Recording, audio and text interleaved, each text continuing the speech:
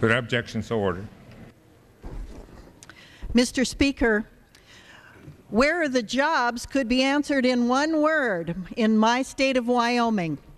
We were hiring people when our energy industry was robust from other states that were losing jobs, like Michigan.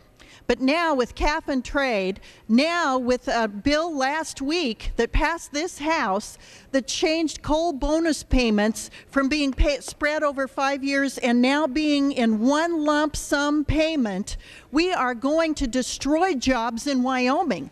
So the people who move from Michigan to Wyoming to find good paying jobs are now going to have to return to Michigan or stay in Wyoming and be unemployed. And it is because of the activities of this Congress. This Congress has not been happy to watch states like Michigan suffer. They've decided to make states like Wyoming that were producing energy for this country suffer right along states like Michigan.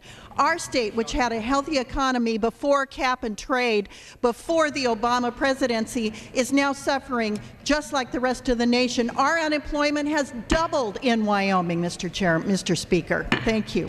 Gentlelady yields back her time. For what purpose, gentleman from New Jersey?